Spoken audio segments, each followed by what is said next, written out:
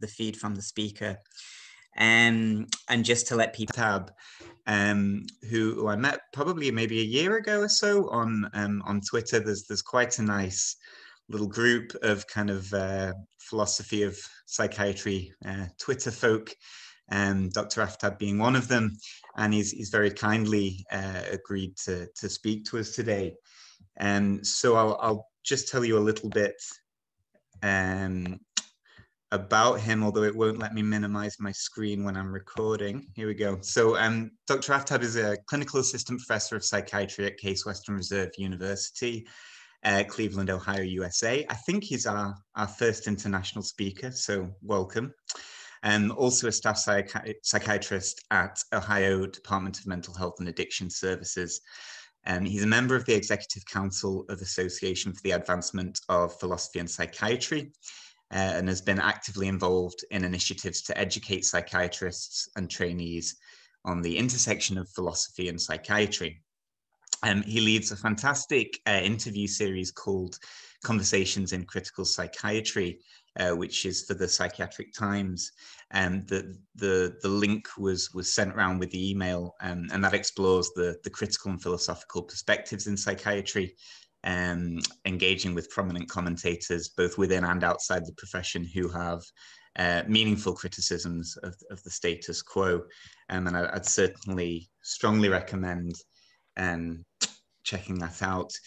So today's talk will focus on the interplay of facts and value judgment formalized in the philosophical positions of naturalism and normativism. So we're going to examine how facts and judgments play a role in the ascription of psychopathology, and how normative considerations shape concepts of disorder in clinical practice. So without further ado, I'm going to double check we're recording, which we are, and I'll hand over to Dr. Aftab. Thank you. Thank you very much, Chris. Very glad and excited to be presenting to this group. So let me share my screen. Okay, all right, let's start the presentation. Okay, everyone can see the presentation. Yeah, that's great. All right, that's good. Thank you. So thank you for the introduction.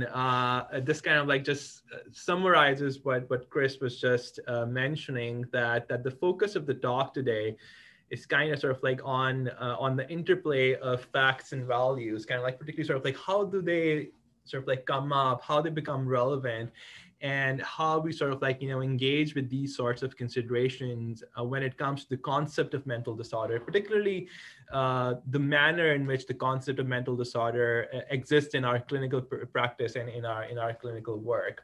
So we're going to sort of like, take a conceptual look at these assumptions that we often don't think of quite a bit.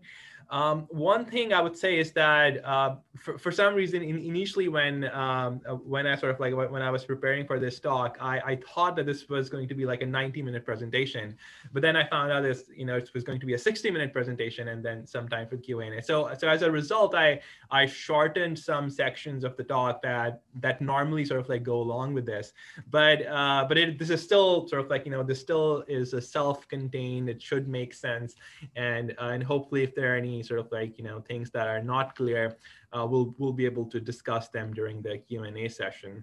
Another thing I want to sort of like say before I jump into the talk is that like my purpose is just to introduce you to these ideas and introduce you to the debate.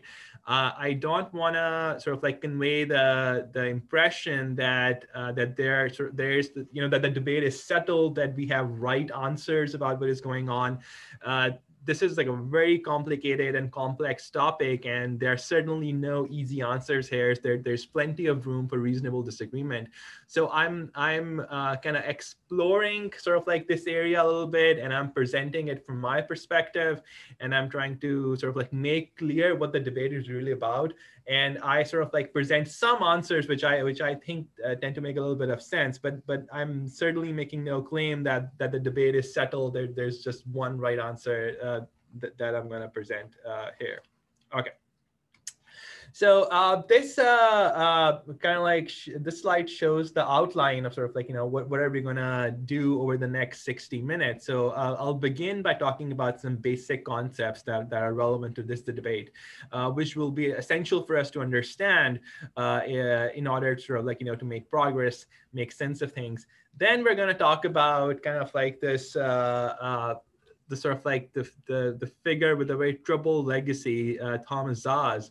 We'll talk about his ideas and particularly sort of like, some of the central ideas that continue to play a role in this debate.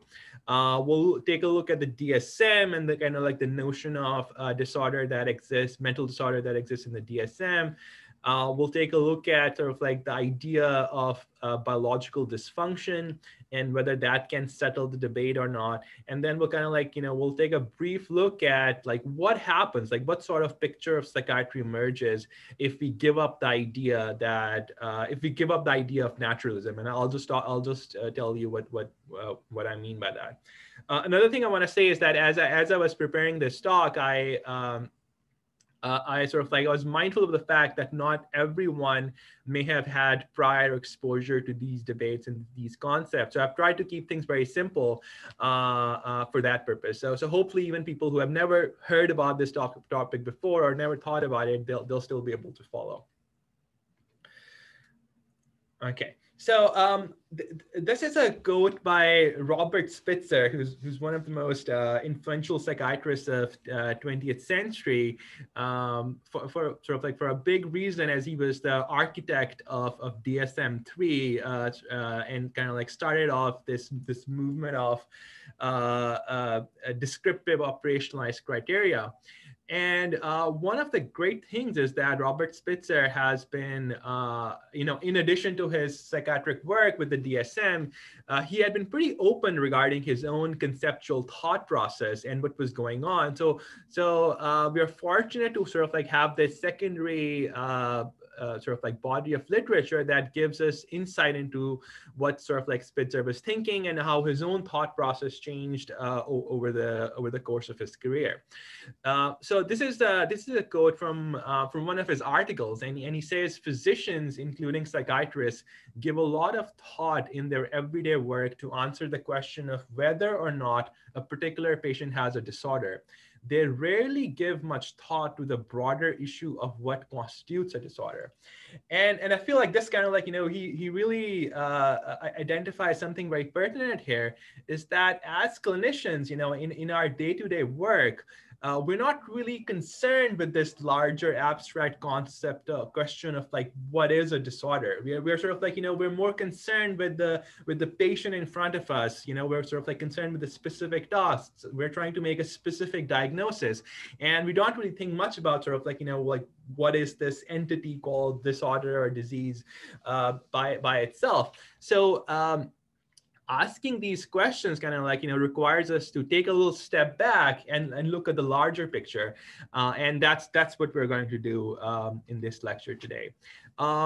Something I'm not going to talk about in detail here is this idea of conceptual competence. And this kind of like, this relates to what Spitzer was saying as well about the need to kind of take a step back and look at the larger, sort of the larger picture and the sort of like philosophical concepts, is that I've been part of a sort of like small movement of encouraging psychiatric training and psychiatric education to incorporate elements of philosophy of psychiatry, so that all of us as practicing clinicians, as practicing psychiatrists, as researchers, can be better informed and have better conceptual clarity. So we use the term conceptual competence for that.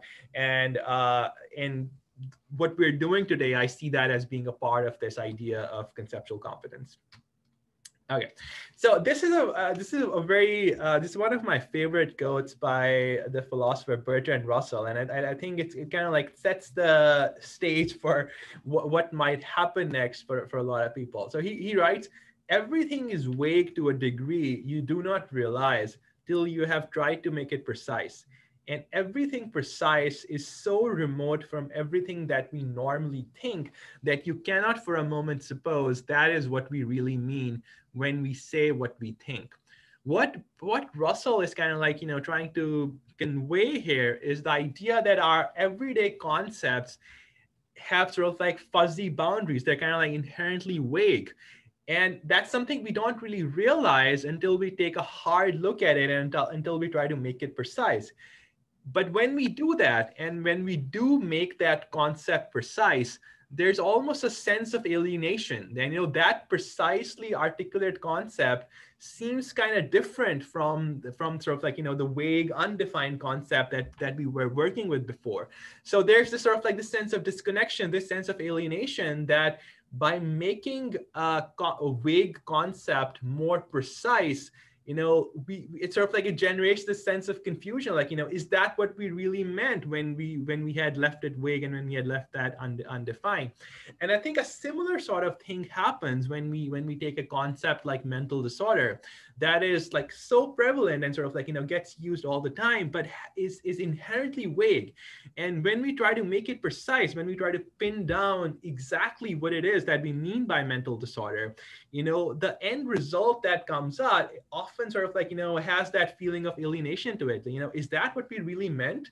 And so, so you might experience some of that if you've never thought about this issue before, if you've never tried to make the concept of mental disorder more precise, you may experience this sort of alienation as we go about this task. Another thing I want to clear is that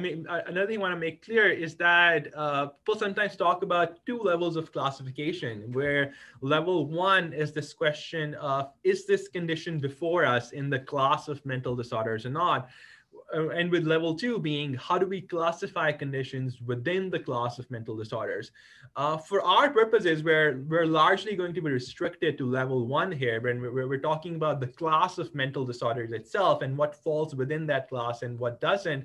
And we're less concerned about sort of like, how are we drawing boundaries within that class itself, although these two questions are quite related, and they're like one has bearing on the other, but they are distinct to a certain degree, and for the most part we're restricting ourselves to level one.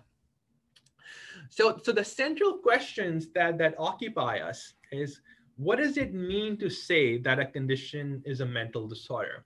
What are the criteria by which we determine whether something is or is not a mental disorder? And if you think about it, and sort of like, as you're reading these questions, you might have some answers that come to your mind, sort of like, as to what you think are the responses, and sort of like, and so I've asked these questions to a lot of people over the course of my training, as well as over the course of being a psychiatrist, and also, so I've read a lot of literature on this. And sort of like my own sense is that, sort of like we can kind of cluster these responses in certain sort of like broad categories. So one set of responses you tend to get, they deal with things about distress, about suffering, negative impact on life, functional impairment, disability, dangerousness. Sort of like this sort of like forms like one cluster. Then we have another that kind of like talks about violating social norms, the condition being undesirable in some way. There's another cluster of responses that tends to talk about breakdown of rationality, or lack of meaningful connections between thought processes or behaviors. And then there's another cluster which talks about sort of like, and obviously these are all vague terms themselves, is abnormality or malfunction or dysfunction. You have lesion, pathology, broken parts, sort of like it's something broken in the brain, something going wrong in some sort of like, inherently vague, fuzzy sense. And then there's another thing that I've kind of loosely classified as the same, but, is relatively distinct in some way, is idea of statistical deviation, that the thing deviates, but not in the sense that it is like, not in the sense of social deviation, but in the sense that it's just like, if you were to plot it on a sort of like, distribution curve, it'll be like, let's say 2 standard deviations or 3 standard deviations away from the norm.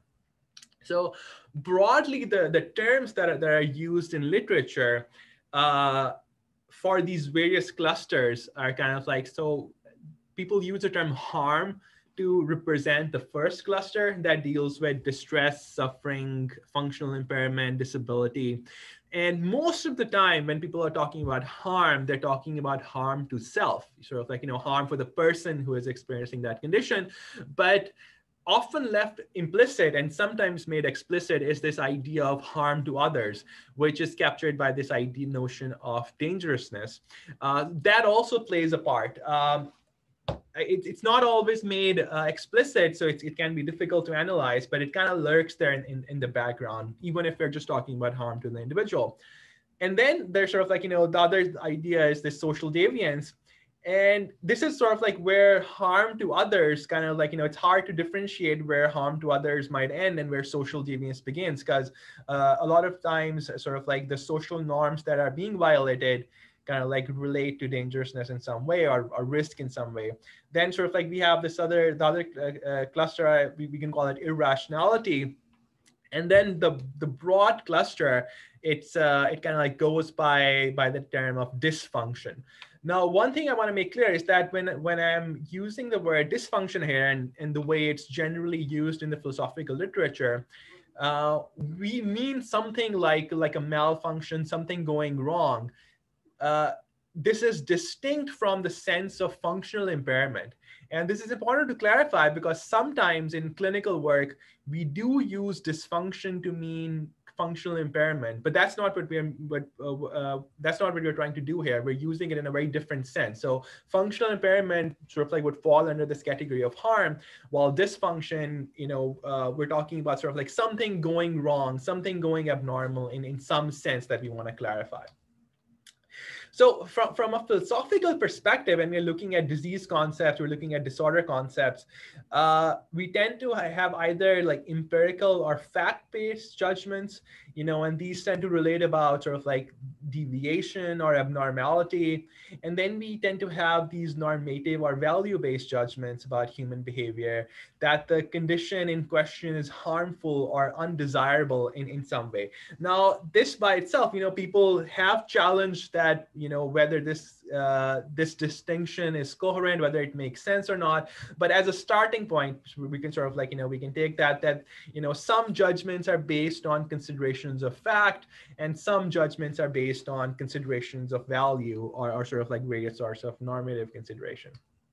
So the position of naturalism or objectivism kind of holds the view that there are objective natural facts about the human body and mind on which the notion of disease or disorder is based, and that categories of biological function and dysfunction exist independent of human values, and they can interact to sort of like generate more complex judgments such as need for treatment, but essentially as a category, function and dysfunction exist independently regardless of what we think about it, regardless of how we make sense of it. And that when it comes to disputed cases, if we have a clear grasp of facts, if we have access to all the facts, then we can decide, we can sort of like resolve the disputed cases. So disputed cases of sort of like classification, disputed cases of disorder designation are really disputed cases about what the facts are. Versus sort of like there's normativism or constructivism, which kind of sort of like says that the distinction between disease and dysfunction or disorder is constructed by human norms and values, and that simple reliance on facts is an illusion.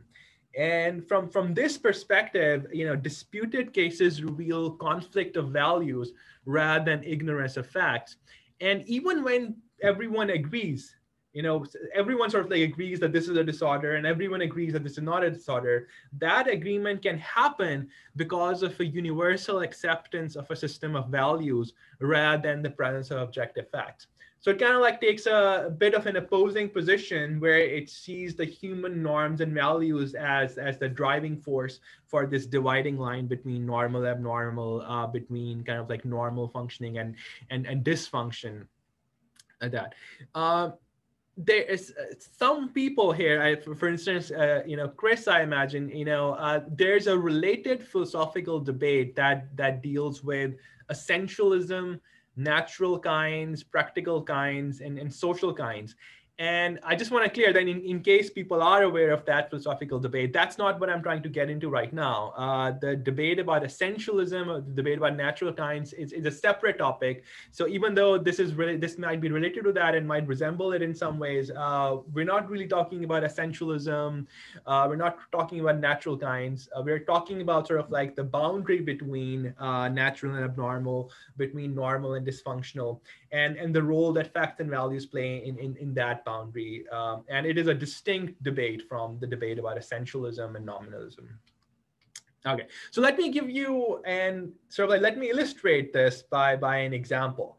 So we all kind of remember the controversy surrounding the classification of Pluto, whether Pluto is a planet or not, and this kind of like arose historically because when Pluto was first discovered, it was like its size and its mass was estimated to be much more than what it turned out to be. So it turned out to be sort of like much smaller than people originally thought it. It turned out to have other sort of like unusual features, such as a tilted orbit. And then we found that there are actually a large number of bodies in the solar system that are approximately of similar size and mass as Pluto. So we had Ceres, we had Eris. And so this kind of like produced a kind of like a confusion and a debate, sort of like, how do we really classify Pluto? Is it a planet or not?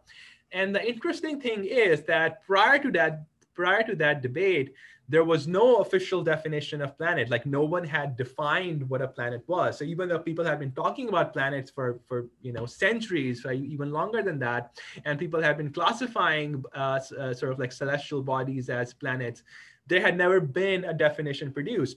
And this kind of like shows that we often tend not to think about definitions unless some kind of a conflict, unless some kind of a challenge comes up, and when some kind of a disputed case comes up. And that's when we try to sort of like get clarity about how to define the concept.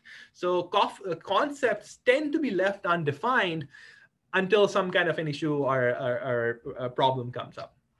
So what the International Astronomical Union sort of like decided in 2006 was that a planet is a celestial body, which one is in orbit around the sun, two has sufficient mass to assume hydrostatic equilibrium, which basically means that it has a nearly round shape, and three, the user term, it has cleared the neighborhood around its orbit, which kind of like means that within its orbital path, it is the gravitationally dominant body.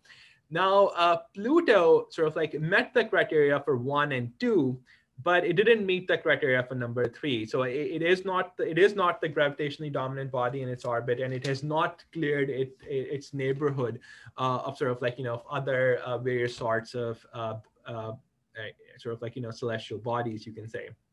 So it sort of like it didn't meet criteria number 3, so it was sort of like disqualified from the concept of planet and got demoted to the concept of dwarf planet. The relevant thing for our sort of like consideration is that all of these criteria, sort of like the 3 criteria that are sort of like present here, like none of them refers to some kind of human interests or human values. They are essentially sort of like criteria about things that are like out there. So like essentially, if you had all the information about celestial bodies in the solar system, sort of like what size they have, what gravitational properties they have, what sort of movements they have, then you can look at this definition and you can sort of like decide whether sort of like whether that criteria is sort of like met or not. We're not sort of like in using these criteria, we're not having to rely on sort of like things such as human values in that. So let me present sort of like a different contrast. And these are categories that are inherently determined by human interest. So things such as like a weed, a plant that is considered undesirable in a particular place or situation, or pest, which is a plant or an animal that is detrimental to humans or human concerns, including crops, livestock, forestry, or vermin, which are sort of like defined as nuisance animals that spread disease or destroy crops. Now, these concepts, they are defined in relationship to human interests and human activities. They have no objective or natural significance aside from the interest sort of like that we're projecting on them. A weed pest vermin in one context is not a weed pest vermin in a different context. So this is sort of like, this is a boundary, this is sort of like a category that is inherently sort of like defined with reference to human interest rather than with reference to things that might exist in nature independent of our own concerns. So a simplistic way of thinking about this debate can be like, is mental disorder the concept? Is it more like a planet that it is defined in terms of natural facts, or is it more like we that is inherently defined in terms of human interest? And I think as scientists, as medical clinicians, I think our desire and inclination might be that mental disorder could be defined like a planet, something defined in terms of natural facts.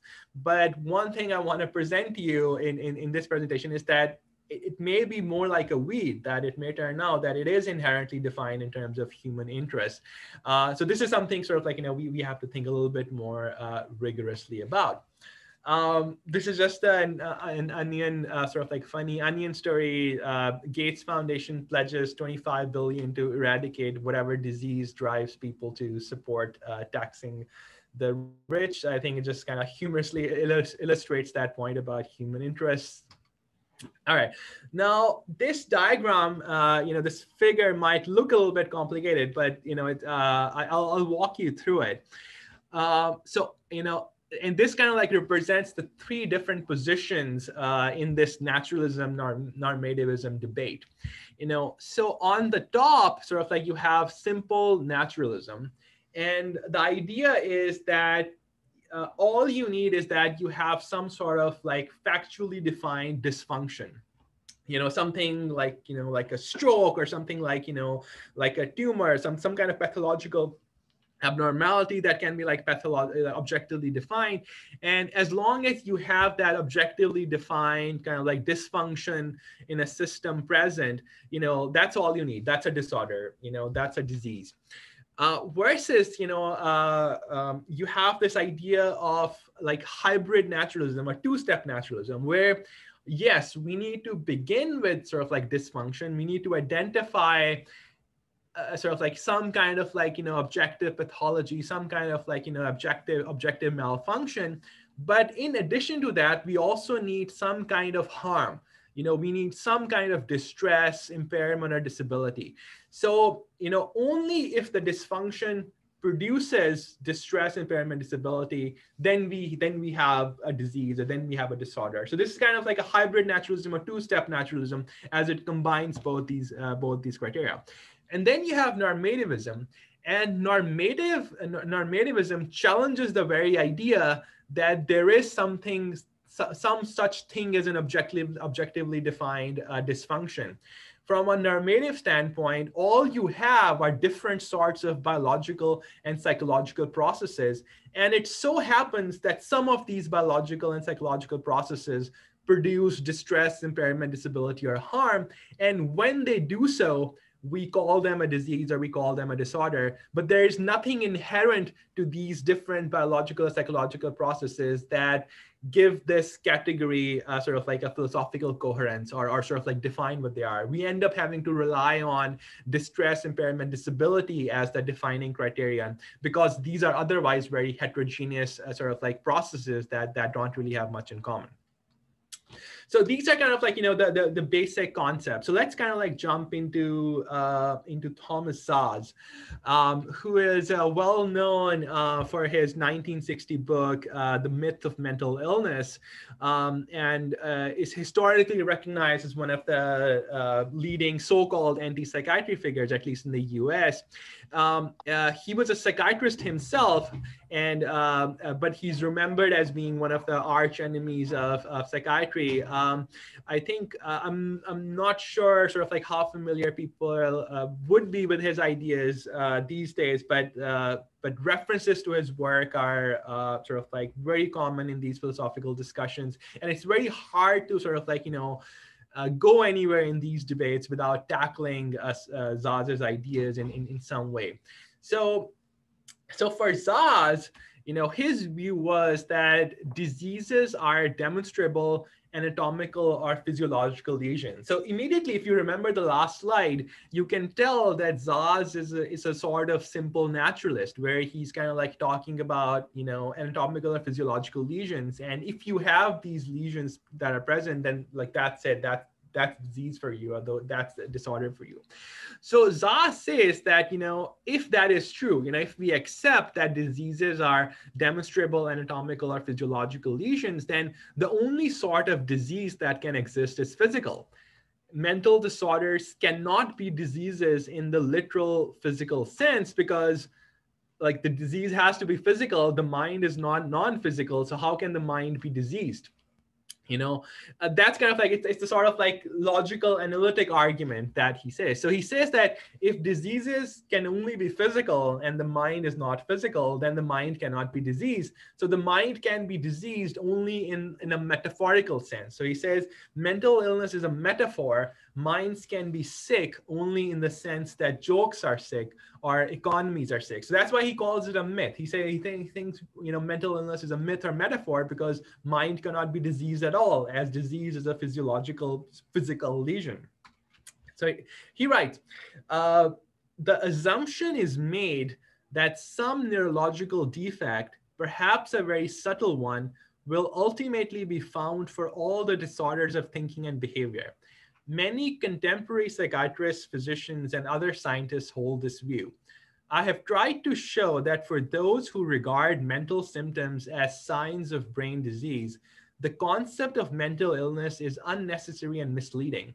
For what they mean is that people so labeled suffer from diseases of the brain. And if that is what they mean, it would seem better for the sake of clarity to say that and not something else. So basically what Asad is saying is that, a lot of psychiatrists around me, they think that the conditions we call mental illnesses, the conditions we call mental disorders, they are really caused by some sort of neurological defect that we just haven't discovered yet. And Saw says that if you really believe that, if you really believe that these conditions are caused by neurological defects, then these are brain disorders. These are neurological disorders. And if that is what you mean, then call them what they are. Call them brain disorders, call them brain diseases, call them neurological diseases.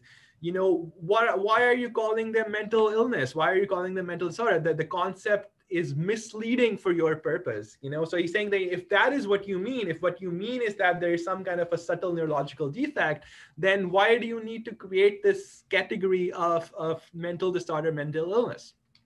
And so let me illustrate this thinking a little bit more through this diagram. Let's see if I can make the. All right. So can you see this pointer, Chris? Can you see this? The red pointer. Yes, we can. Yeah. Okay, good. So so for SARS, sort of like disease is something, some sort of like a physical abnormality, something that is in the brain. So if you're having behavioral and psychological problems, and you have some kind of a disease process in the brain here, then he says that's a brain disorder, that's a brain disease, like problem solved. And the other scenario is that you have some kind of a behavioral or psychological problem, but there's nothing, like no abnormal process in the brain. There's no brain disease.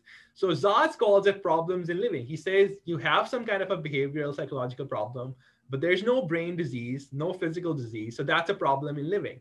So Zaz says this central thing that, there's some kind of a disease in the mind.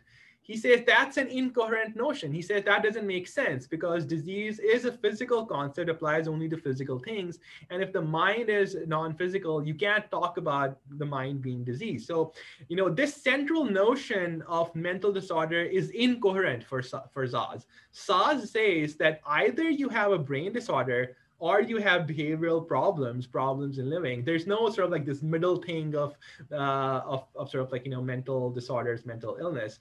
So, Now, in 1960, from Zazu's understanding, there was not much evidence for any kind of like brain dysfunction or anything. So most of the conditions he thought were problems in living. And he thought that if it does turn out that you find some kind of a neurological cause, then these conditions would become brain disorder. Like he said, it's kind of this polarity. And the interesting thing is that a lot of contemporary biological psychiatrists, they still think in these terms. They still kind of like operate within this sort of like Zazian framework where mental disorders, in order to be real, have to be brain disorders. That if a mental disorder exists, then it only exists in the form of some kind of a neurological brain dysfunction. Otherwise, it's not a disorder at all. So that's a curious sort of like similarity, that even though there are radically different positions, like Zaz is operating in a very different sort of way than biological psychiatrists, but they seem to sort of like share a sort of like this idea that in order for disease to be real, it has to be a brain disorder or brain dysfunction in some manner. Okay. All right, so, just to elaborating on that, Zaz says that if mental disorders are not brain diseases, then they're problems in living, human conflicts, unwanted behaviors. Psychiatrists are not concerned with mental illnesses and their treatments. In actual practice, they deal with personal, social, and ethical problems in living. And this is the point that I just sort of like brought up. And this is Dominic Murphy. He's a philosopher of psychiatry in Australia, and he makes the same point. He says, this is a sense, though nobody likes to mention it, in which the medical model in psychiatry represents the vindication of Thomas Szasz, whose skepticism about mental illness has always been predicated on the idea that to be a genuine illness, a psychiatric condition must be a physical disease, a lesion, a brain problem. And this whole problem emerges because of this notion of disease that we're using. If we begin with the point of view that disease has to be a physical lesion, then we end up with this conceptual dichotomy. It doesn't matter whether you're a Zaz, it doesn't matter whether you're a biological psychiatrist.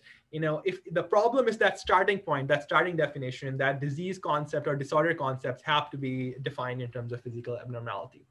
So let's take a look at the DSM. In the 60s and 70s, sort of like there was like a lot of controversy going on. You had the anti-psychiatry movement with figures such as Zaz, Foucault, R.D. Laing. You had the homosexuality debate going on with sort of like the gay community protesting that they should not be diagnosed and treated as mentally ill. And all of that led to the need to define mental disorder, just kind of like in the same way as the Pluto crisis for the first time forced the astronomical community to define planet. So I'm sort of like, at that time, Spitzer came up with a DSM-3 definition. I'm sort of like, I'm talking about the DSM-5 definition, which still has kind of like broadly similar to what the DSM-3 definition was. So according to DSM, mental disorder is a syndrome characterized by clinically significant disturbance in an individual's cognition, emotion regulation, or behavior that reflects a dysfunction in the psychological, biological, or developmental processes underlying mental functioning. Mental disorders are usually associated with significant distress or disability. Now you can sort of like see that it's sort of like, making references to some of those initial terms that we discussed. So it's talking about a dysfunction. So this idea of something, the psychology or the brain going wrong in some way, but it doesn't really elaborate any further. So it makes a reference to dysfunction, but it leaves it undefined. And then it talks about distress and disability. So it's also kind of like making sort of like reference to this notion of harm.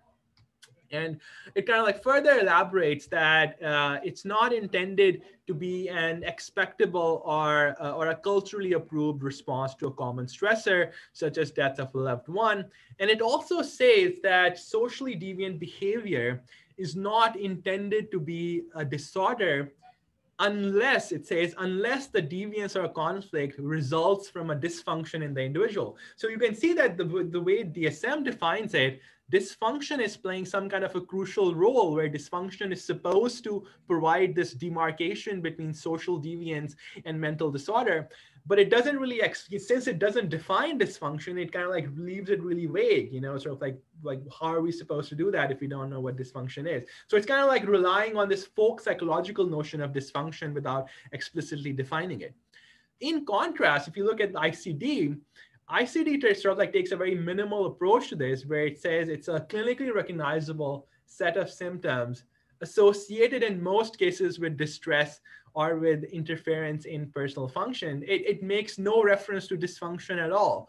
And, and the thing is that, because DSM doesn't define dysfunction, in practice, it ends up relying on distress and disability to do most of the work. So even though the definitions may look very different, because DSM talks about dysfunction as a central thing, ICD doesn't even mention dysfunction, it talks about distress, disability. But in practice, the DSM definition collapses into the ICD definition because of the ambiguity surrounding dysfunction. So DSM-5 writes, in the absence of clear biological markers or clinically useful measurements of severity for many mental disorders, it has not been possible to completely separate normal and pathological symptom expressions contained in diagnostic criteria. Therefore, a generic diagnostic criterion requiring distress or disability has been used. So it's kind of like they're saying, well, we wanted it to be dysfunction, but we don't really know how to do that. So we'll just use distress or disability as a marker for dysfunction instead. So we mentioned Robert Spitzer before, the chairman tasked for DSM-3. So he kind of like, he was a big participant in the homosexuality debate. And in one of his articles for American Journal of Psychiatry, he writes, in my judgment, the question of whether or not heterosexual functioning should be used as a norm, so that inability to function heterosexually is impairment in a major area of functioning, is a value judgment and not a factual matter. The concept of disorder always involves a value judgment. So that's okay. He's sort of like coming out and saying very clearly that regardless of what else may be involved, it necessarily, when we're talking about dysfunction, we are relying on value judgments in some way, even though we might be relying on other things as well. So that's kind of like, that's one of that's the person behind DSM-3 coming out sort of like, at least partially normative account of disorder. And then this is Alan Francis. He was the successor to Robert Spitzer. He was the chairman tasked for DSM-4. So I'm going to read a passage from a very wonderful article that he wrote in 2013 called DSM in Philosophy Land. So he writes, alas, I have read dozens of definitions of mental disorder and helped to write one, the DSM-4 definition. And I can't say that any have the slightest value whatever. Historically, conditions have become mental disorders by accretion and practical necessity, not because they met some independent set of operationalized definitional criteria. Indeed, the concept of mental disorder is so amorphous, protean, and heterogeneous that it inherently defies definition. This is a hole at the center of psychiatric classification, and the specific mental disorders certainly constitute a hodgepodge. If there is a common theme, it is distress and disability, but these are very imprecise and non-specific markers on which to hang a definition. Ironically, the one definition of mental disorder that does have great and abiding practical meaning is never given formal status because it is tautological and potentially highly self-serving. It would go something like, mental disorder is what clinicians treat and researchers research and educators teach and insurance companies pay for. In effect, this is historically how the individual mental disorders made their way into the system. So Alan Francis here is kind of like referring to this pragmatic idea of mental disorder, that what makes something a mental disorder is not really these abstract notions about dysfunction or abstract notions about sort of like harm. It's really sort of like what the psychiatric and medical community decides to do, what they decide to treat, what they decide to research, what the insurance companies decide to pay for.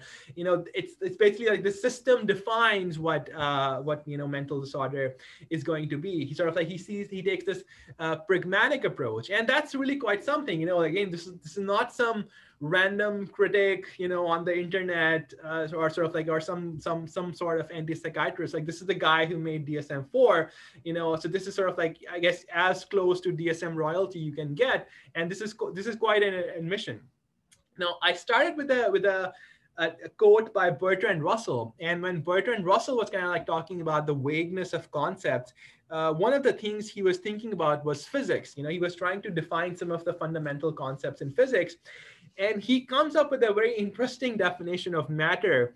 And he says, my own definition of matter may seem unsatisfactory. I should define it as what satisfies the equations of physics. And again, sort of like this is a sort of like same sort of pragmatic approach that if instead of equations of physics, you have the practice of psychiatry, you know, and instead of matter, you have mental disorder, then mental disorder is what satisfies the satisfies the practice of psychiatry. But, you know, we can immediately sort of like sense that there's something wrong about it. There's something off about this way of thinking. And that was sort of like the opposing point of view was articulated by Robert Kendall, who said that the fact is that any definition of disease, which boils down to what people complain of or what doctors treat, or some combination of the two, is almost worse than no definition at all. It is free to expand or contract with changes in social attitudes and therapeutic optimism, and is at the mercy of idiosyncratic decisions by doctors or patients. He says it's sort of like, you know, it doesn't offer you any boundary at all, because this, you know, it just, the boundary can just like keep shifting, keep changing. So like, how does this sort of pragmatic view help us? So you can sort of like see the tension between sort of like the reasons for considering the pragmatic view as something, you know, that is relevant, applicable, versus and accepting that, versus sort of like these sorts of arguments for rejecting that. So let's take a quick look at sort of like the idea of biological dysfunction and sort of like whether biological abnormalities can settle this debate for us. And I think the starting point that I often kind of like, an attitude that I often encounter is sort of like what I call crude biological causation. It's, you can also sort of like call it like the dude argument, because it's sort of like articulated in the manner of depression is caused by genes, dude, of course it's a disease, or depression is associated with functional MRI abnormalities, dude, of course it's a disease. It's kind of like, it's sort of like this brute force argument that, well, we have these biological changes that are associated with it, so of course like that makes it a disease. The problem with sort of like with this is that this sort of like argument confuses causation and etiology with this notion of dysfunction, because anything, whether this is normal or abnormal, is going to have causes. Anything that is normal or abnormal is going to have some kind of an etiology, particularly if we reject mind-brain dualism. You know, it doesn't sort of like this idea that, oh, if there are biological causes, this means it's a disease. It doesn't really tell us much, because every psychological phenomena, whether it's normal or abnormal, has biological causes, or at least biological correlates. You know, for biological causation to prove that a certain condition is the disorder, it needs a discriminative account of like what sorts of causes biological, you know, what sorts of biological causes constitute a disorder. You can't just say that there are biological causes. You also need a discriminative account of what sort of causes, or in the language of like Dominic Murphy, the right sort of causal histories. You know, you can't just say that, you know, anything with a causal history, you know, is a disease. You have to be able to give a discriminative account, like what sort of causal histories. So the challenge for this sort of thinking is to provide that discriminative account. Another sort of like onion sort of like headline, UC Berkeley MRI brain scan study proves doing things turns your brain yellow, red, and green. All right, so this point is sort of like, and I think it's articulated very well by Robert Spitzer in the discussion of homosexuality. So he writes, often in discussions of this kind, a hope is expressed that some biological abnormality, such as an endocrine or genetic disturbance, will be discovered and will resolve the issue once and for all. It is hard to see how this would answer the question any more than would knowledge of the biological cause or antecedents of left-handedness, surely there must be one, indicate whether that condition should be regarded as a normal variant or pathology. Like he's saying, you know, like obviously something is going to have biological causes, you know, like that by itself is really quite uninformative. And Derek Bolton, he's a psychologist and a philosopher of psychiatry, makes a kind of like similar point in the context of functional neuroimaging. He says, by all means, it is the case that if we are assuming that a specific psychological condition is a disorder, then we may say in a derivative sense that the brain activity involved in producing it is disordered. But the inferential logic runs this way around, not the other. We do not see from the functional neuroimages that the brain activity or the areas involved in brain activity are disordered, and then infer that the associated psychological functioning is a disorder. Like what he's saying is that in order for us to be able to do that, we need some kind of criteria for disorder. We need a notion of disorder that exists at the level of brain activity, that exists at the level of neuroscience. And currently we don't have that. The only sort of like notion of disorder that we currently have is at the level of sort of like behaviors, at the level of psychological functioning. And it's only in as a sort of like indirect inference that we say that the brain activity involved with something we have already identified at the psychological level as being disordered. So, another sort of like, the thing in this context is that, even though we may talk about sort of like notions of biological dysfunction, or dysfunction in some other sense, our clinical practice doesn't really make much use of that, and this I think is particularly evident when it comes to disorders such as other specified or not other specified disorders in the DSM. And what it means is that even when symptom presentations do not satisfy DSM threshold, so if someone, let's say, has just 4 depressive symptoms, or they have had depression for just 1 week, the accepted practice is still to label them as disorders. You'll call them depression and OS or unspecified depression. And what it shows is that when it comes to that overall judgment of disorder, the practicing psychiatrist is hardly concerned with the abstract question of sort of like, is there some kind of like has the brain malfunction in some way, even though that might be like an assumption in the mind, but that's not really playing the role here, And so you can sort of like ask yourself the question, so like when does like grief become a disorder, or binge eating, or low sexual desire, or internet gaming, a sort of like a harm-based answer, sort of like a normative sort of answer would be that when it causes harm, when it causes distress and impairment, versus sort of like a sort of like naturalistic dysfunction-based answer might be that when it is the result of a malfunction in the brain, when it is a broken part or dysfunction, and you can tell, in your own clinical practice that even though we may think that we're operating in some naturalistic dysfunction-based manner, but really our sort of like these boundaries when it comes to our clinical practice are being defined by considerations of harm, by considerations of distress and impairment. Most of the time, we don't even know if there is a malfunction or not, and if so, how can we sort of like identify that? So the clinical practice sort of like suggests that it's at the very least, the notion of disorder that exists in the practice is one that is inherently normative. And this is another onion cartoon, Chipotle meal doing all the heavy lifting in the sandwich. And so like my sort of like the analogy here is that if mental disorder is a sandwich, if sort of like, clinical practice is a sandwich, then these normative considerations are doing all the heavy lifting. Even though we may think that dysfunction is doing the real heavy lifting, it's really not. It's really these considerations of harm that are doing the heavy lifting in this sandwich of psychiatry. Now, there are some naturalist theories. There are certain thinkers, 2 of them most prominent, Christopher Boers and Jerome Wakefield, who have tried to provide naturalist accounts of dysfunction. They think that we can identify based on objective factual grounds that something is a dysfunction. And so Christopher Boers takes a broadly biostatistical approach to that. Wakefield takes a broadly evolutionary approach to that. I don't have time to sort of like go into those theories, so we'll sort of like defer at some point.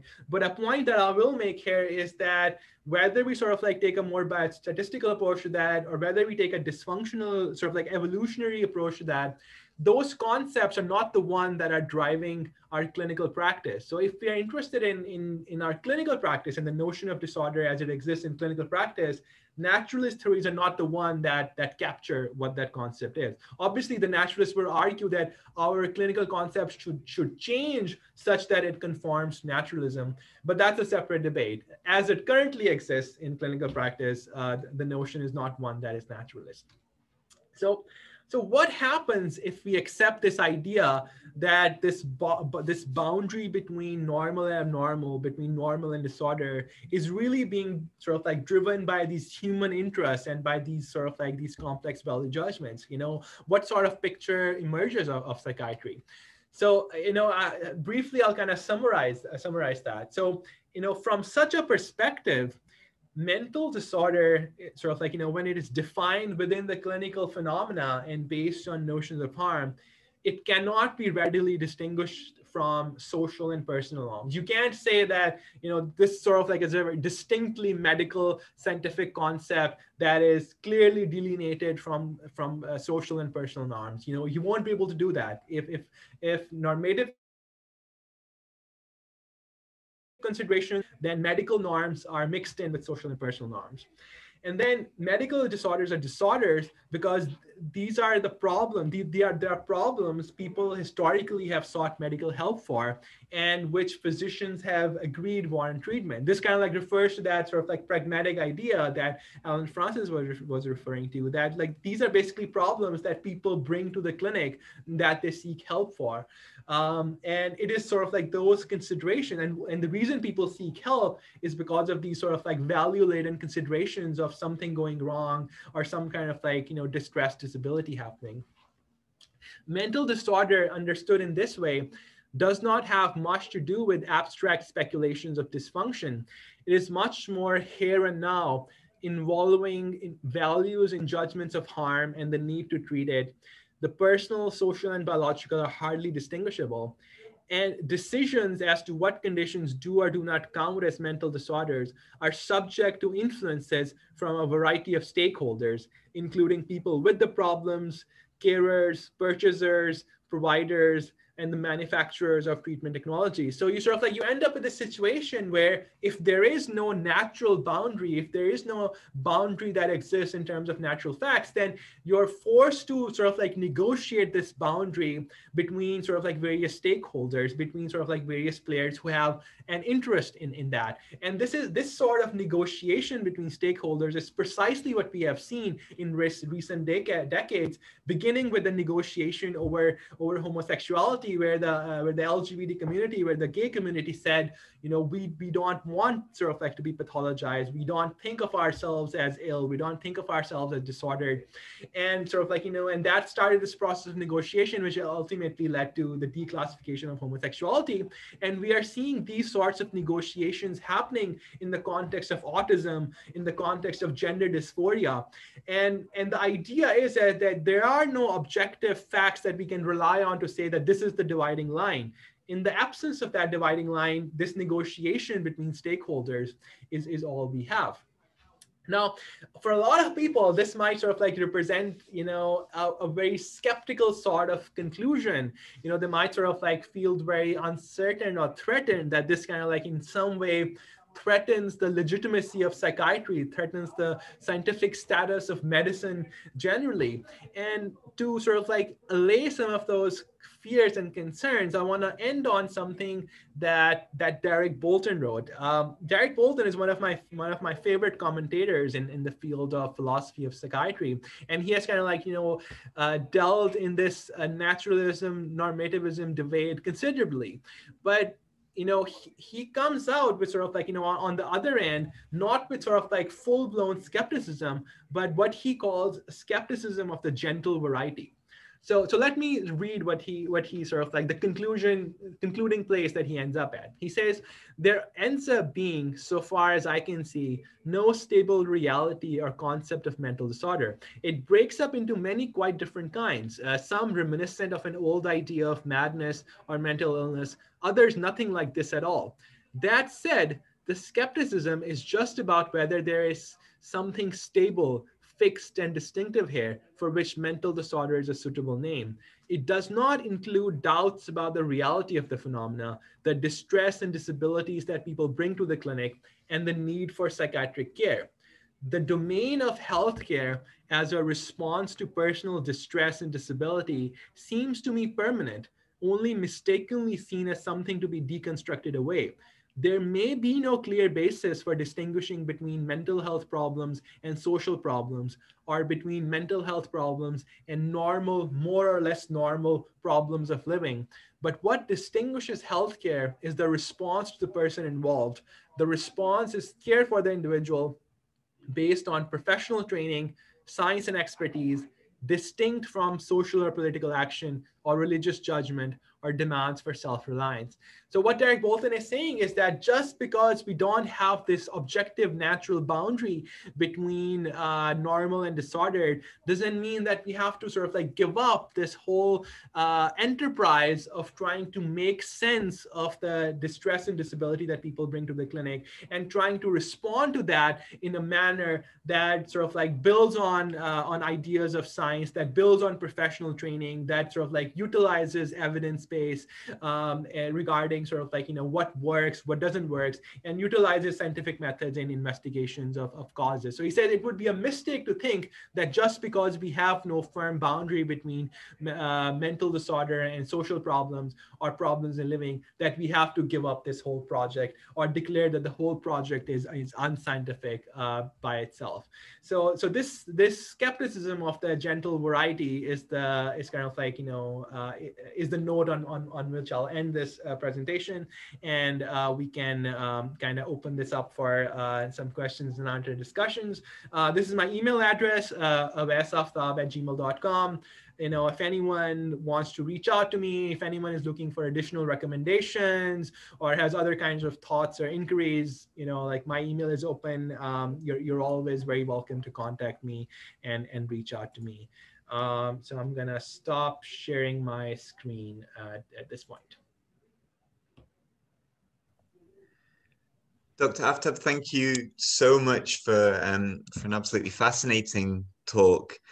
You carved a path through a very difficult and complex subject, and I think that was incredibly insightful, and you clarified a complex issue. So thank you so much. I imagine there's lots of questions. I can't remember how we usually do this. Might I suggest that they don't need to be written in the chat as such, but if you just put something in the chat so that your name will come up, and then I'll work through the names in order, perhaps. I think that strategy makes sense. I think people can indicate in the chat box that they have a question, but then they can say the question out loud. So like during this presentation. So I think one person has already sort of like put some thoughts and questions. So Ian Smith, would you like to kind of like share what your thoughts are? Sure.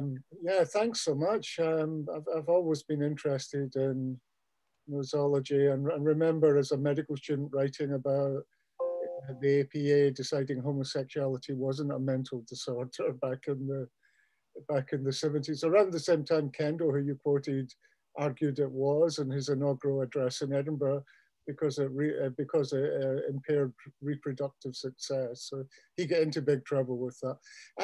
The main thing I was thinking through your talk was, I was thinking back to Kraepelin, and when psychiatry was on surer ground, thinking about insanity, the core, before we expanded diagnosis into office practice.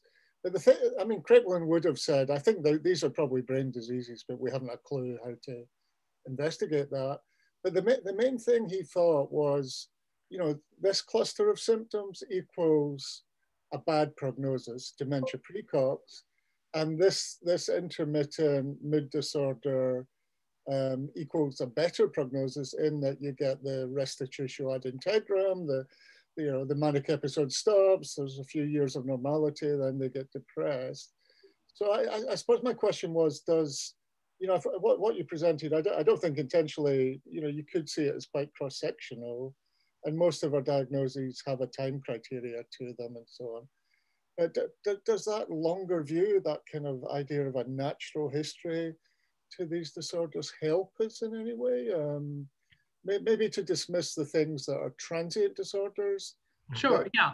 So no, I think that's a very valid point, and I think important to address. So I think one when it comes to Kreplin, I think one thing we have to realize is that so I talked about the two levels of classification. Is this condition within the class of mental disorders, and how do we classify within the class itself? Kreplin, for the most part, has been concerned with the level 2 classification.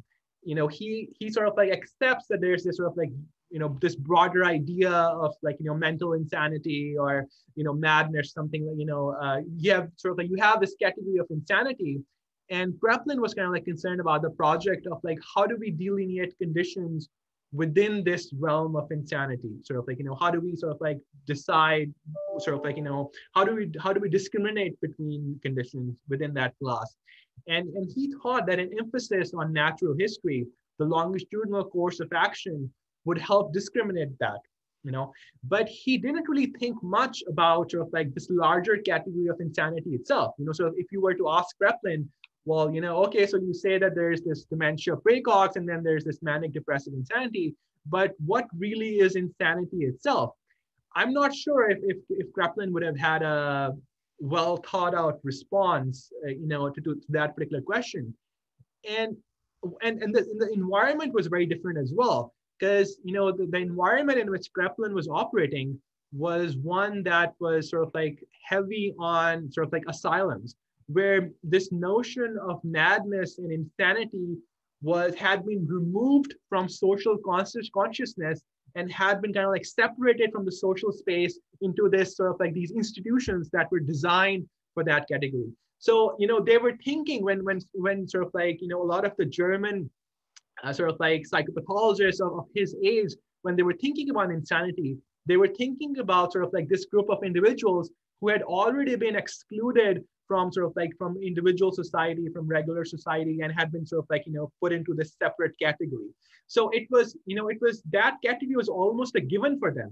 They didn't really spend a lot of time thinking as to like, like why are we sort of like, what is this separate group that we're doing?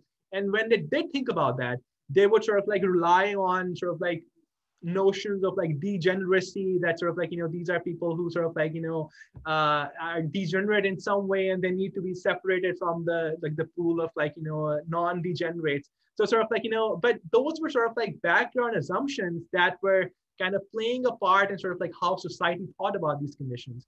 So my sort of like response would be that, my feeling is that Kreplin and most psychiatrists of his age sort of accepted the societal notion of insanity, and they were interested in classifying insanity from within as to sort of like separating sort of like how do we make sense of insanity, but they weren't really that interested in this broader question of what insanity is, implicitly relying on society to do that job for them. And this problem has become much more acute now that the sort of like the asylums have sort of the walls of the asylum have come down, and the mental disorder is now in the community itself. And we can sort of like see that those physical as well as social separations don't hold anymore. So we are having to confront mental illness as something that exists within us, something that exists within ordinary individuals. And that boundary, for that reason, becomes much more problematic. No, thanks.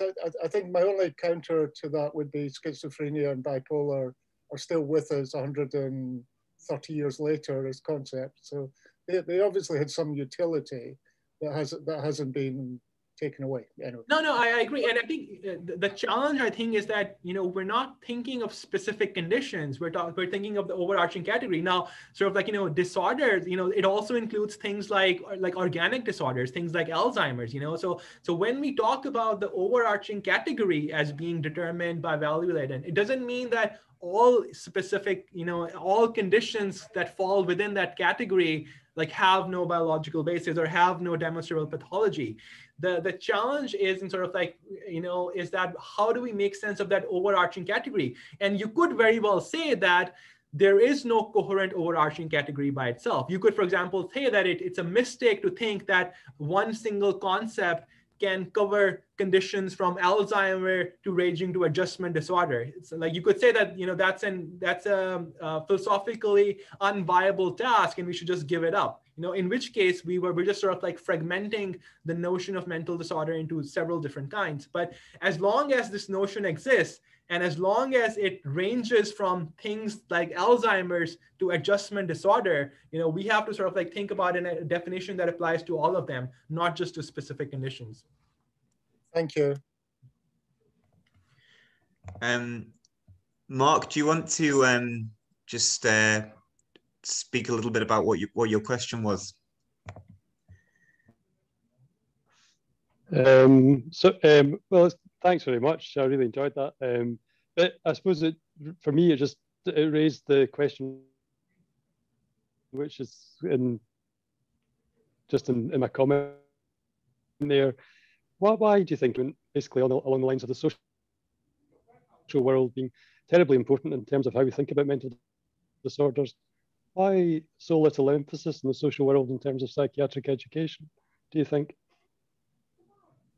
I think there are a lot of sort of like reasons for that, and I think some of them have to sort of like do with various sorts of historical shifts that have happened in psychiatry. I think if we go back to the 60s and the 70s, especially in the US, I think there was a big emphasis on the social world. I think we had a lot of what you would sort of like call in retrospect like social psychiatrists, or people who were interested in sort of like social conditions, the way sort of like the individual conditions sort of like emerge in relationship to sort of like social conditions. So there was kind of an emphasis back then.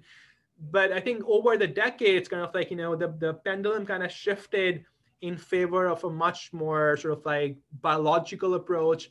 And the kind of like the sentiment became that we have to identify sort of like specific dysfunctions. We have to identify abnormalities in the individual brain, that's where we're going to find the solutions.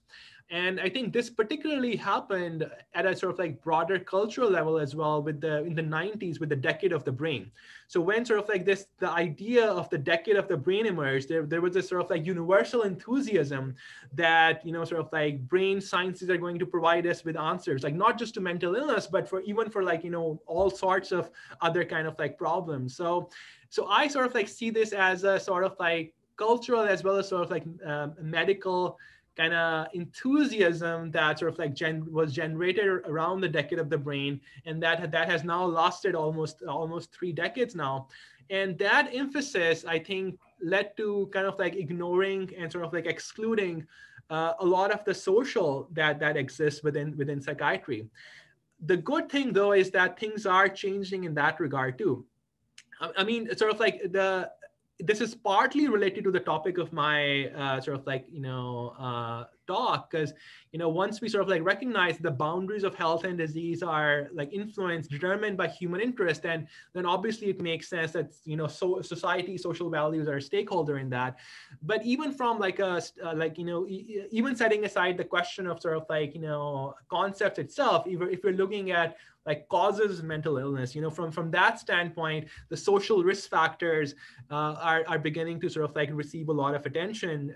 In the US, there's a lot of talk of structural competency and structural determinants of health. So people are sort of like, beginning to take a public health approach to these issues. And they're talking about sort of like, social adversity, social conditions, things like that. So I'm hopeful that the trend is beginning to change, and that we are sort of like beginning to kind of reincorporate the emphasis on the social that we had lost before.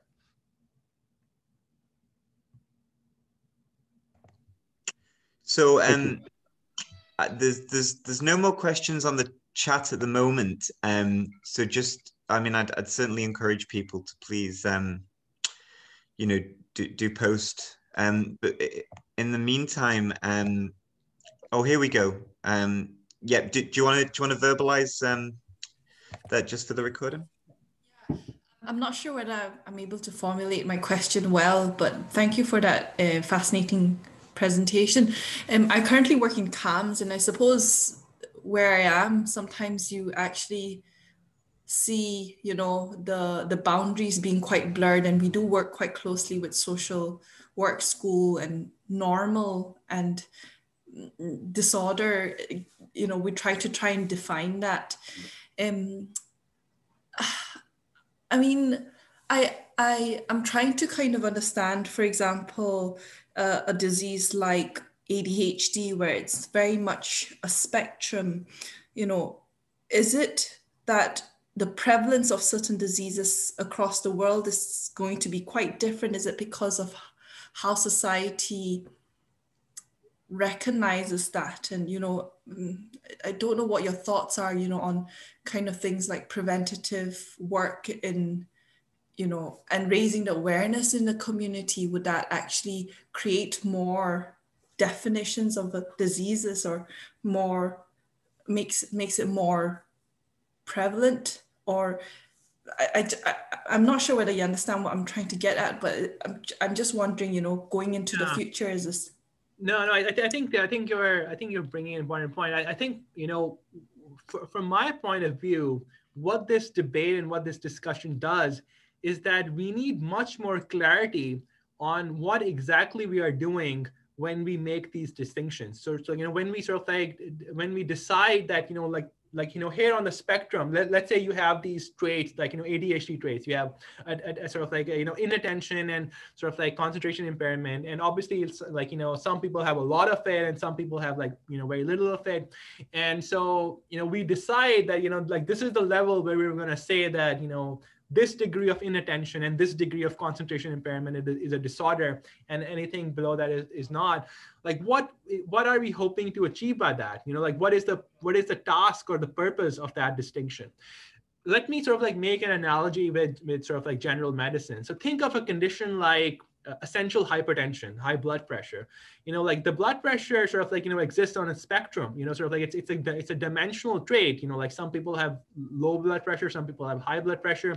There is no natural dividing line that, you know, like, at this blood pressure, you know, like, some kind of a disorder begins, and at this blood pressure doesn't. So, you know, so the sort of like the conventional cutoff mark that we use, like, you know, 140 by 80 millimeters of mercury, it's not something that exists out there in nature. Like, you know, we decided arbitrarily that we're going to draw that line.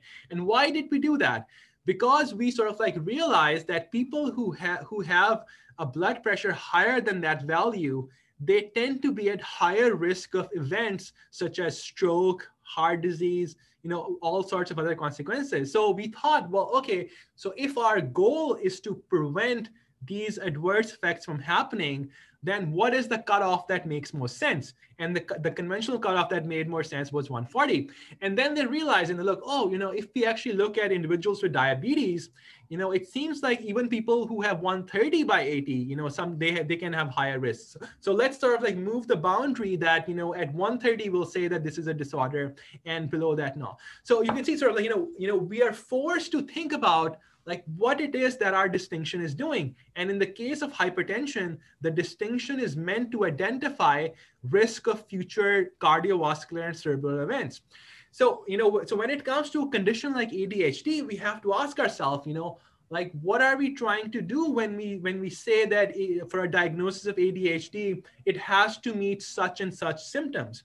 Now, like one potential answer to that might be, you know, well, we want to identify who will respond to stimulants and who wouldn't. So, you know, so one purpose of the category of the dividing line could be trying to determine response to treatment, versus a genetic researcher might say, well, my interest is that I want to sort of like draw a boundary where we can identify genetic variants of interest to us, you know. Or another sort of like person might say that I want to draw the boundaries where I can identify like brain changes. You know, I'm sort of like, you know, presenting different hypothetical ways. So what I'm saying is that where we draw the boundary and in what context is going to determine on what our goals are.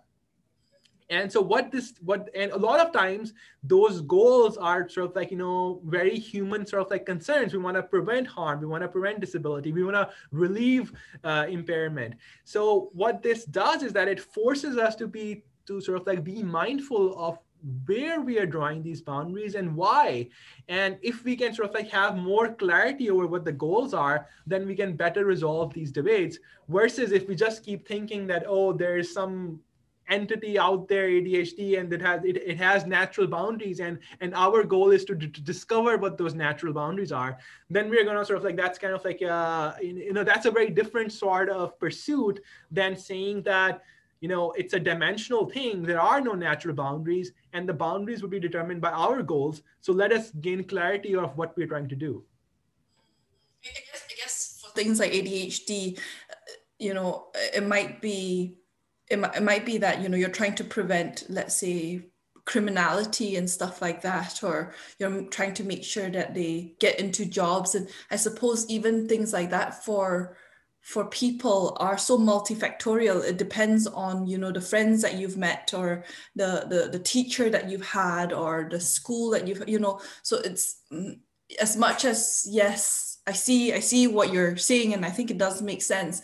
I think for psychiatry, for mental health, there's so much more multifactorial kind of things that come in play that affects. And I guess if you think about different parts of the world where maybe certain ADHD traits are actually desirable and that's what you need, then that is actually considered less of a disease compared to another place where you actually need to sit down and learn in a classroom. So it's quite an interesting and thought-provoking. Right, exactly. I mean, sort of like ADHD becomes sort of like distressing and impairing in the modern sort of like educational setting, which sort of like places a great emphasis on structure, discipline, ability of kids to like sit down and pay attention to their work for extended periods. If you have a very different sort of societal structure, you have a tribal system, in Africa or in other sort of like countries where that expectation doesn't exist, then you're not going to sort of like see that same sort of distress and impairment emerge in the educational setting. So resultantly, the boundary would be very different in a society like that. So this also sort of like stresses that the idea that there could be universal boundaries that apply to all cultures, to all settings, is likely a false idea. To the extent that these boundaries are determined by our pragmatic goals, these boundaries would change as our pragmatic goals change. Thank you. Yeah. Thanks very much. As you just perfectly demonstrated there, Dr. Aftab, I think it can be helpful when we're thinking about these issues within psychiatry to kind of compare and contrast to physical health problems. I was just wondering what your views were on whether the normative versus naturalism debate and the issues that arise within discussing mental illnesses, are these kinds of problems equally applicable to medicine more generally? Or is it that actually, that it's just as is it just as value-based? It's just that we generally are more universally in agreement on what those values are? Or is there something more objective in defining these kinds of dysfunctions compared to other kinds of dysfunctions? And I suppose that's particularly within the context of the movements, the kind of neurodiversity movement and the kind of some of the disability movements. No, these questions, like fundamentally, like this debate fundamentally is not just about psychiatry, but of all of medicine. So when we talk about the boundaries of disorder, we're not just interested in sort of like mental disorders only. We're interested in all disorders, which also include medical disorders. I think you highlighted sort of like the difference comes is that there's much more disagreement when it comes to psychiatry, because we're sort of like, dealing with sort of like our sense of self, we're dealing with sort of like our behavior, we're sort of like dealing with social control, things like that. So for a variety of reasons, when it comes to psychiatric conditions, where to draw the boundaries sort of like becomes much, much more contentious, and we are less likely to find universal agreement. Versus in many conditions in medicine, there tends to be a general sort of like background disagreement regarding sort of like, that this condition is, is sort of like really harmful, really impairing, that, there isn't even this question of like, whether we're going to sort of like, challenge, the disorder status or disease status of that. But when it does happen, when it's sort of like, when there is disagreement over values, we do see the same debates play out in sort of like in the rest of medicine as well. So we are seeing this in the context of obesity. We're sort of like seeing this sort of like, where to sort of like draw the line when it comes to like weight, because that's a much more sort of like, socially contentious issue. We are seeing this in the context of aging, sort of like at what point do we say that this is just normal aging? And at what point do we just say that this is kind of like, abnormal aging, like everyone ages and dies, that's sort of like a universal process. So at what point do we draw the line that aging is going to be normal and aging is going to be abnormal? Like that, there's sort of like, relative disagreement on those things.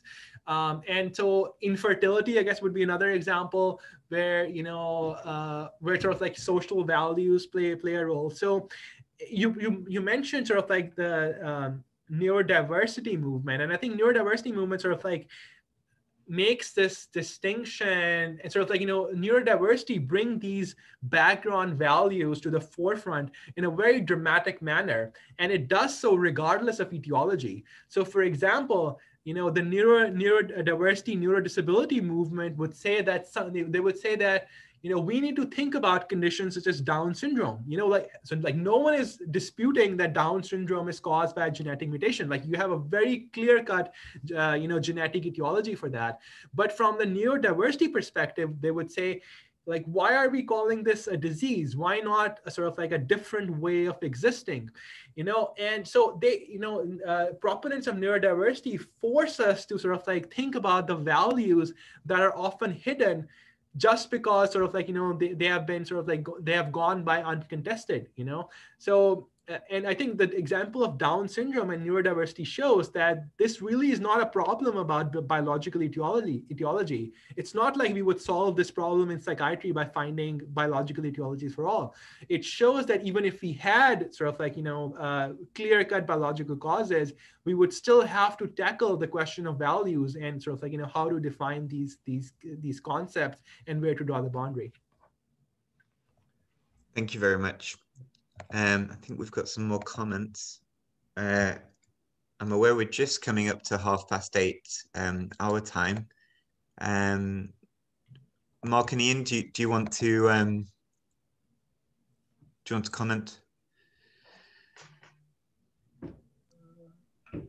Oh, put my camera on. Yeah, sorry, I was just having some fun quoting R.D. Laing that life's a genetic disorder with 100% mortality, but he was trying to debunk genetics of schizophrenia at the time. I was interested at the start. We heard you work in addictions as well, Dr. Aftab. But I mean, I went to America many years ago and discovered the disease concept of addiction was a big thing in America, whereas in this country, we wouldn't put the emphasis on this is a disease and see it more as a problem behavior.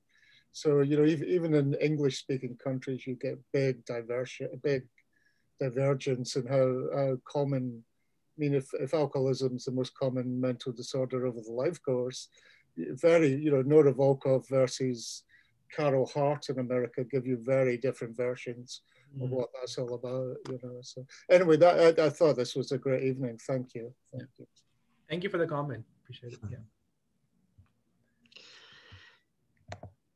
Does anybody have a final question, or will we leave it there?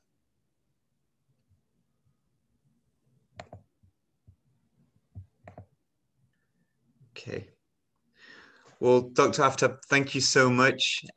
We're at the same number of participants that we started with, which I think is a testament to yourself. So, yeah, I mean, thank you on behalf of everyone. It's absolutely fascinating talk and much appreciated. No, thank you for your interest and for your engagement. And I mean, these are obviously like very tricky and complex issues. So like I would encourage you like not to like take my answers for granted, but kind of like think about them and try to like come up with answers of your own. All right. Okay. Thank you.